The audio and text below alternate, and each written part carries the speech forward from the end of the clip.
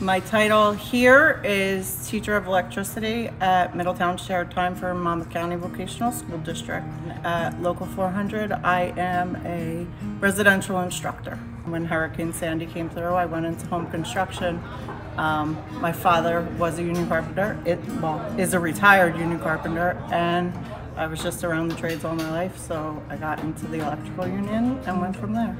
Miss B-Tech is the best teacher ever. Like, you could have the worst mistake ever and she'll just teach you how to do it without actually doing it for you. She'll let you learn yourself. You can go over theory and you can do the work and you can do as much as you could do in practice, as much as you could do in a controlled environment like an inside structure in a building and things like that. But once you add that predictably unpredictable factor of being on site with other trades, with a storm coming along, with maybe the power company didn't show up to hook you up the day of, or maybe you didn't get a delivery. There's so many other factors that can change that day from a good day to a tough day. It takes being in the field to experience some of that stuff, and experience is your best teacher.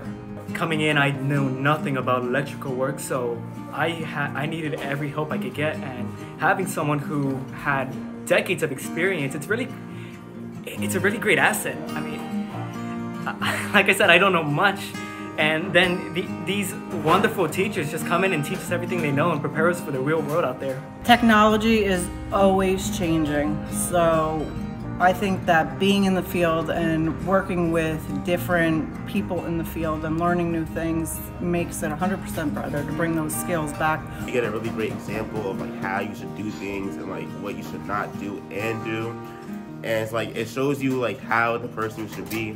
I am still an active member of Local 400, so in the summer when I am not teaching, I can sign the book and pick up jobs as I work.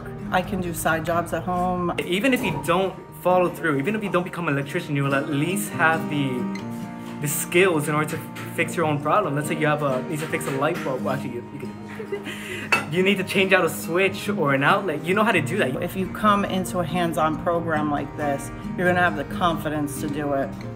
Whether you plan to make a career out of it or not, you'll have that in your repertoire. You come in from a beginner stage to a really high level, and it makes you just a really great person. We are organized chaos here. So one day we may be painting a sign to dress up the classroom, but we're also wiring lights into it, and we're going over how transformers work, because those lights work on 5 volts, but we're plugging it into a 120 volt outlet. One of the things here with juniors and seniors in high school, they're new drivers. So they all want to put sound systems in their cars. With that, it is electrical.